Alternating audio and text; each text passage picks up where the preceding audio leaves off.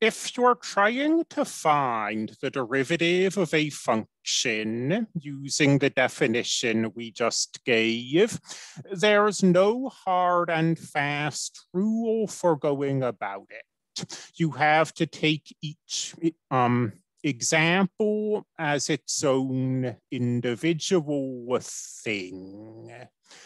In this video, I'm going to do two examples that might make this video run a little long, but I want to emphasize what I just said, that there's no one-size-fits-all technique.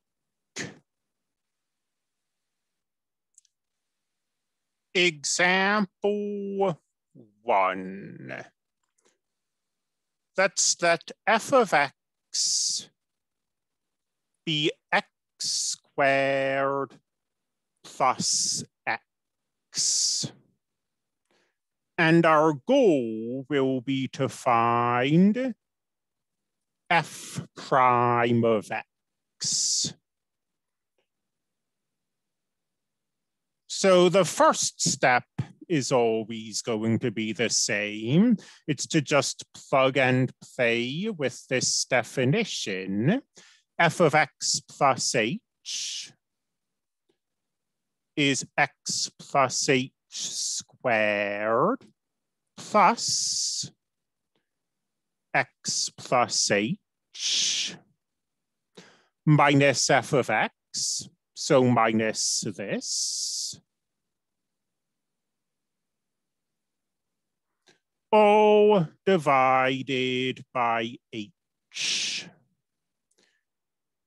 And you cannot use continuity here. Everything in this fraction is continuous, but at 0, this quotient is not defined. So you can't just let h be 0.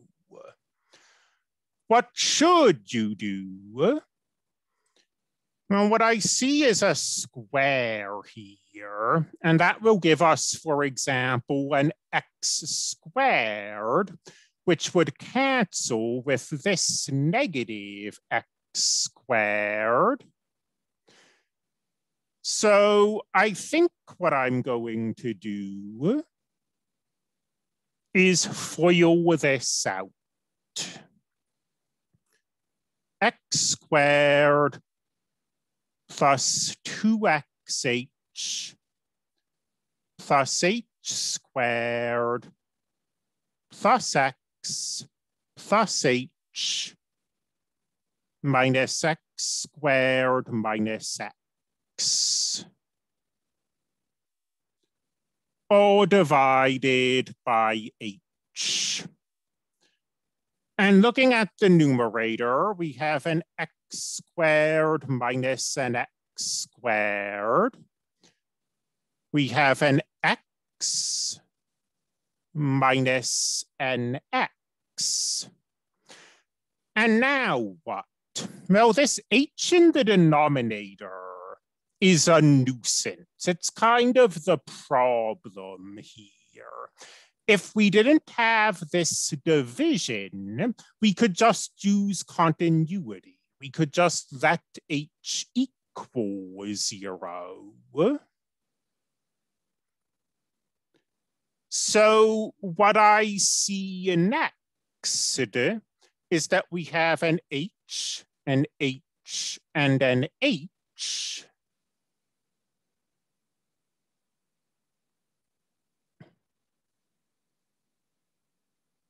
We can pull an h out of the numerator. And what's the point of that? Oh, it's going to let us get rid of the h in the denominator. And now we can use continuity. 2x plus 0 plus 1. So the derivative is 2x plus 1. And going back to the previous video where I tried to emphasize that the derivative of a function is a function, of course, 2x plus 1 is a function. But let's do another example. Example 2. Will let g of x be the square root of x. And our goal will be to find g prime. But because there's no one-size-fits-all method, finding g prime will be done in a completely different way from finding f prime.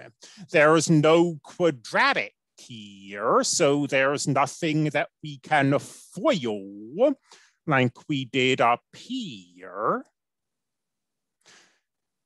However, hopefully limits like this look familiar.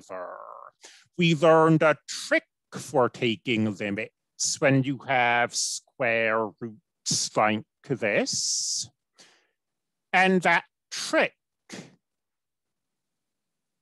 is to multiply the fraction by 1, but to do so, to write 1 in a very special way. If you don't remember this, you can review section 2.2.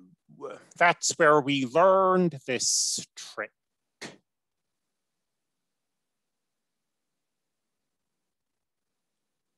Now we do have something we can FOIL. We've got the limit as h approaches 0. This square root times this square root cancels the square root. We'll have minus this square root times this square root. But we'll also have plus this square root times this square root. So those terms you see will just cancel each other out. And then we have this square root times this square root. The square roots cancel, but this time, because of this negative sign,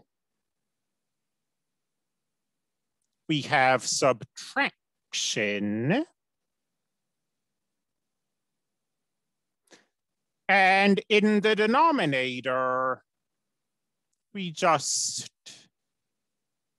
have this.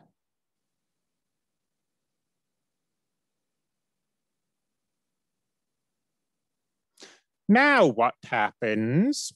Now the x and the negative x cancel. And we've just got an h up here.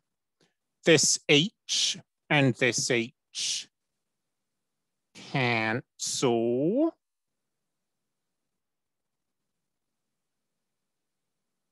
And we're left with this limit. Now, everything in this limit is continuous. If plugging in h equals 0 doesn't give us a division by 0 error, we can take this limit that way. And plugging in h equals 0 does not give us a division by 0 error. It gives us this. So, two derivatives, finding them, the process was completely different. If you look in the notes, you see a third example. And again, the tricks we use in that example are completely different. The good news is that once we get into chapter 3, we'll learn easier ways of finding these derivatives, and we'll no longer have to go through these arduous limit processes. But for now, you should be able to work problems like this.